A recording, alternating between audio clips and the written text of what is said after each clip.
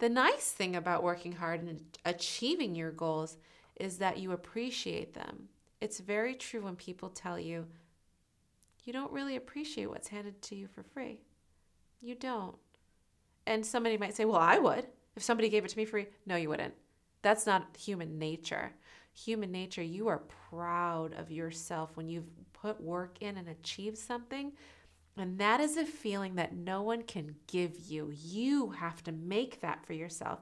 And so maybe the reason I will always be driven to continue is that I'm addicted to that feeling, that wonderful feeling of putting in hard work and achieving even the smallest of goals.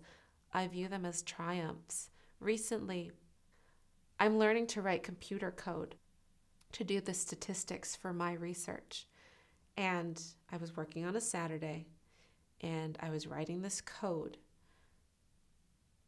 And then my code worked and I got a graph. It's just a graph. Someone might say, a graph? What's that?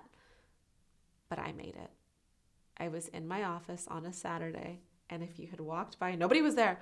My hands went up and I was like, I did it. I made my graph. I'm addicted to that feeling.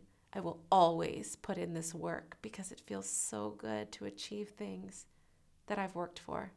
And I want everyone to feel like that. And so I tell other students and other people, it feels so good to achieve anything, whatever it is that you've put time and effort into. And I'm addicted to that feeling. And I think that's an addiction that's okay. I think it's okay. I think it's healthy to want to work towards goals. And I have lots of them. So I think I'll be busy for a while. Like for the rest of my life, I'll be busy achieving goals.